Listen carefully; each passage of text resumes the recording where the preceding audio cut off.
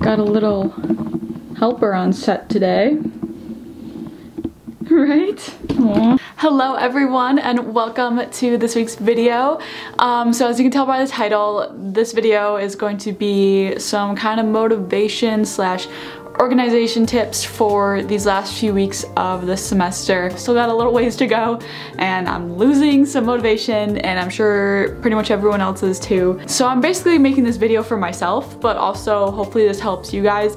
Like, the things I'm gonna say are like pretty basic and like self-explanatory, but you know, maybe just sometimes just like watching a video of people like saying these things is like, yeah, I really gotta like get up and like get to work. I'm also filming this during spring break, so the motivation isn't there, but I wrote down all of my secrets because I'm just, you know, such a knowledgeable person on this topic. Also, my little baby's here to help tell them about how to stay organized for school.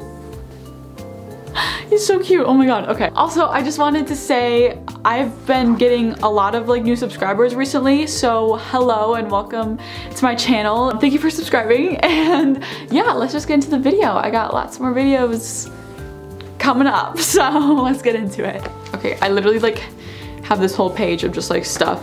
So I'm gonna try to stay organized. So the first thing I'm gonna talk about are like, I don't know how to say it, but like materials for organization, or just like things that have helped me stay organized since like elementary school, and I'm a freshman in college slash should be a sophomore, but I took a gap year. I will insert that into anything I possibly can. Anyways, the number one thing that I literally could not live without is a planner, like a paper planner thing. And this obsession probably started in elementary school when, you know, they would give you your planner, and then at least at my elementary school we had to bring our planner home and like get it signed every night, which was kind of insane now that I think about it, but it's just kind of what started my obsession. And now every year since then, starting in like high school, I bought my own planner, even though they still like gave us, you know, it's a whole thing. But I love my planner. The one that I currently have is just from Target. It was like 10 bucks. Like, planners do not have to be expensive. You can even like Google search like planner page and like print it out every week if you want. Like, it does not have to be expensive at all. And I love like color coordinating my planner with like different colors for different classes, and it just helps my brain like see it all laid out and like know what I have to do for that week or that day, and like when everything's due, when I have appointments, or when I'm supposed to upload a YouTube video or film it, and literally anything that I'm planning on doing that week, I write in my planner. And if you don't necessarily like a planner, or you think you're never gonna like open it up and look in it, which obviously defeats the purpose of even having it, just use your phone to keep track of stuff if you need like something else to like write it down. I also have a calendar app on my phone, which I don't use that much. I just write down like mostly my YouTube video schedule and like any major like appointments or like my work schedule too. I'll like insert into that planner, so like, and then it'll have a notification that reminds me, oh, tomorrow you have this, or in an hour this starts, and you can write down your assignments and like their due dates, and it can remind you when it's due. So yeah, just something to like remind yourself of like what you have to do, rather than just like trying to remember it all in your head, is definitely something that I highly recommend to staying organized and just like motivated and making sure that you're getting everything done. The next thing is kind of like similar, but I also have this little like whiteboard calendar thing. I bought it for my dorm, but then when I moved back home, I put it up in my room, and I use that mostly for like tests. So I like see, oh, on Friday this week I have a test, so I'm gonna like study these days, or like whatever. Yeah, that's mostly what I use it for. Or if I have like advising appointments with my school, or like mostly like school things I write on there. Love that because it's like I can like look at it from here and like see what I have for my week. Right now it looks crazy because like I said, I'm on spring break, and I literally like gave myself like one thing to do every single day of the week so I wouldn't get bored. Today's is filming this video. Okay, and then the last thing I'm gonna tell you guys about is a to-do list. The one that I use is from a class I had in 9th grade. We were making our own notepads, so I was like, I'm gonna make a to-do list one, and I've used it all the time since then. Obviously not every day because it would be gone by now, but if I have like a weekend day, usually I use it on the weekends where I have a day where I have to get like a ton of stuff done, like certain assignments, and then like also filming a video or doing my laundry. I don't know. Like it helps me on certain days when I have like so much to do and I feel so overwhelmed. But then writing it down and like going through the list, it's like, okay, that's not that bad. Like specific written to-do list for like just a specific day is also a big thing. And you don't have to do all these things. I do because I'm insane, but you can just, you know, pick which method of keeping organized and keeping track of your stuff that you have to do works best for you. Moving on to like actual tips. Obviously you can write all these things down, but then, you know, maybe you just don't want to do them. And that's been me for a while now.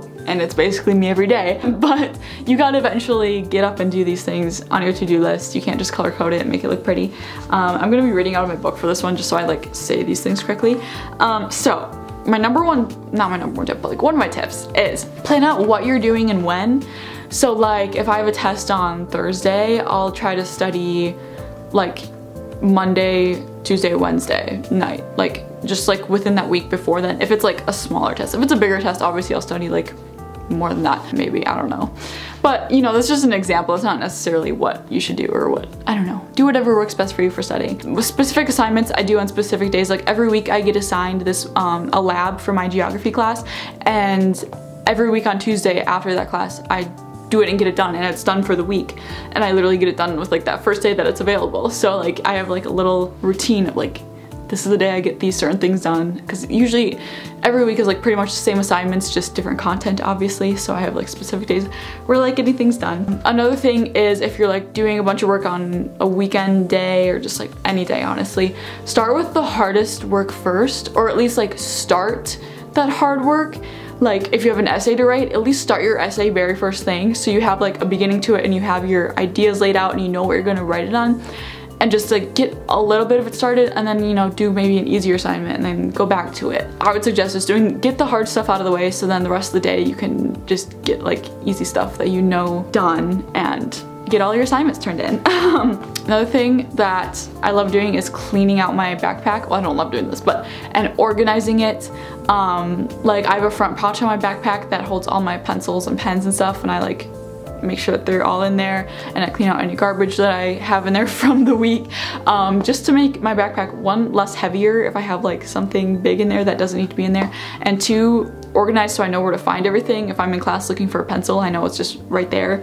And yeah, it helps a lot, and that'll help you stay motivated too, because if you're like unorganized and just like you're not gonna want to do anything. Okay, so this next one is like pretty obvious, but when you're taking notes, or when I'm taking notes at least, when I'm writing down like a definition of something, I'll have a highlighter with me and highlight that right away, because most of the time if it's a word that they're giving you a definition for, you obviously you have to know it. And so I know like when I look back at my notes, oh, it's highlighted, that's important.